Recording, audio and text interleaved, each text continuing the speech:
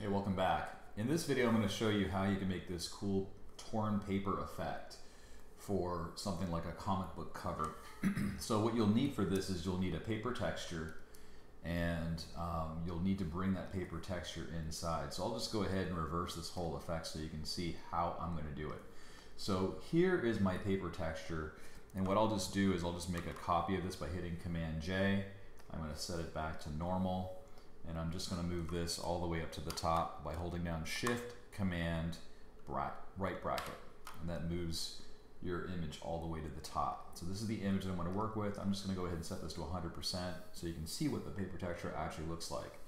Now this has kind of a like a faded paper type of look, which I think is really good. It looks like newsprint, which is something that I think will definitely help your effect. So finding a texture that resembles newsprint, I think will be really good. So the next step is, like, I've got this occupying the entire canvas.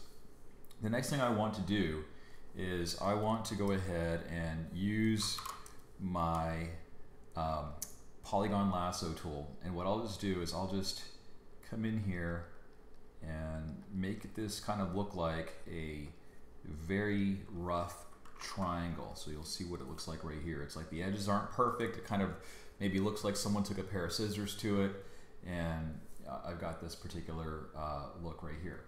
So once you have that, then the important thing is you go with that selection, you turn on your paper layer, and you go back to the paper layer, you hit Command J. It moves that selection onto its own space. And you can see that this bottom edge here is not cleaned up. We'll take care of that here momentarily. There's several ways of doing it. I'll show you one of those methods that I think might help. So what I'll do here now is just to go ahead and clean this edge up here. I'll drop the opacity. If I hit the V key and type in the number 5, it just drops it down to 50%. And what I can do now is I can take my rectangular marquee tool, and I can just simply select and hit Command X to cut. And then I might have to reposition this down just a smidge.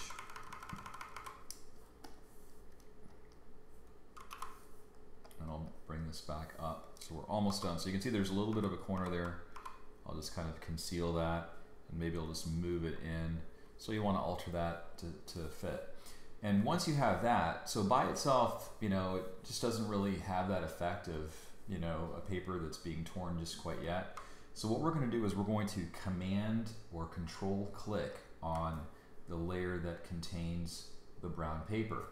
And then what we'll do is we'll make a new layer above that. And then we'll pick a, not quite black, but we'll pick kind of a dark gray value. And if you activate your brush tool and you choose your soft round brush. So I've got a soft round brush here. I've got a bunch of other brushes that I'm using here too, but the soft round brush is one of the default brushes that you get within Photoshop. So I'm just going to go ahead and activate that. And on this new layer, what I'll do is I'll just gently kind of come in and kind of paint something that will resemble like a shadow. And I don't want to be too heavy with that. You can adjust things like your opacity and flow for your brush. I just want to just make sure that I'm painting within this particular area. Now there's a slight three-dimensional look that is occurring. And to really complete this effect, what I want to do is make a new layer here, and I'll go back to my inking brush, and I will just draw some kind of a panel or something that just kind of looks like it's actually within the book, right?